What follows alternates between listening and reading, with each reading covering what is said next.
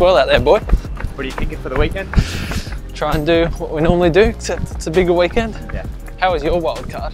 It was good. It's just, yeah, every moment, there's never a dull moment in the race. You're always racing something, working on something. We're here in Sydney, which I'm lucky enough to call my backyard. Just finished off a run with Jaden, so really lucky we live together. Fortunate enough, he has a lot of supercars experience himself. Yeah, so we're just coming off the back of Townsville. Wasn't an ideal weekend, but we made the most of it. We finished all the races and pretty much finished in the top 10 in both races, and we actually moved back up in the championship order. Sort of pushed that aside now and fully focused on this weekend. Yeah, so in the workshop this week, first glimpse at the car all wrapped up. It's a pretty special feeling coming in and seeing Cam and Thomas's car and then another car being mine all wrapped up for this weekend. So unveiling that tonight, so that should be pretty cool to release to everyone.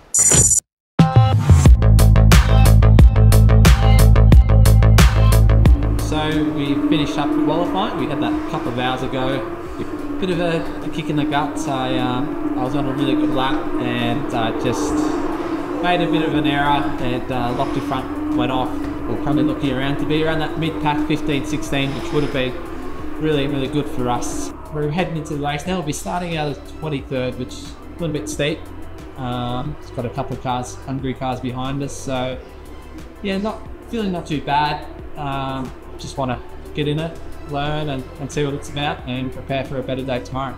We have the benefit of an additional entry out there, a wildcard entry. Lochie Dalton will be running in the Tickford entry as well. We've been seeing his exploits in Dunlop Super 2 so far in this championship season.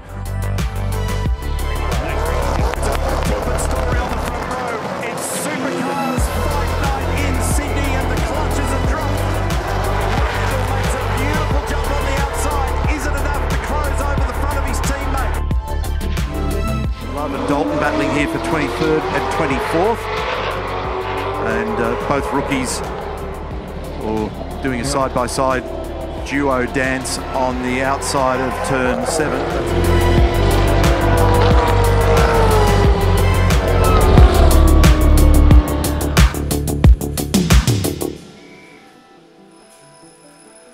Strolling along pretty well, picked off a couple of cars and then a couple of cars sprayed it in front of us, so we're trotting along not too bad. We just lost a little bit of time in the last stop, and then we come out pretty quick, and then lost a bit of time battling with Lovey. So ideally we'd like to keep battling JC at that next pack, but yeah, it didn't end out that way. But learn a heap to take into for tomorrow. And this weekend, Sydney Motorsport Park hosting supercars under lights last night and will fringe into darkness this afternoon as well. 16th place of the Red Coast Supercars Championship in Sydney. Launches into action. It's a great jump from Boston, who's trying to squeeze his way into.